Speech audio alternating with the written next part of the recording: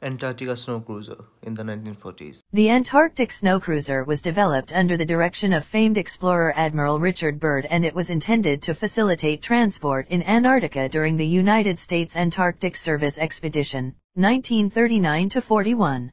His second-in-command, Dr. Thomas Poulter, returned from a previous Antarctic expedition, in 1934, with the idea for a massive, purpose-built transport vehicle for Antarctic exploration. It was envisioned as an unstoppable machine for long-distance travel on the continent's endless swaths of snow and ice, especially during the harsh weather conditions. Work began on August 8, 1939, and lasted for 11 weeks. Designed particularly for traversing crevasses, the vehicle had long overhangs at either end, as well as retractable wheels to assist in this process.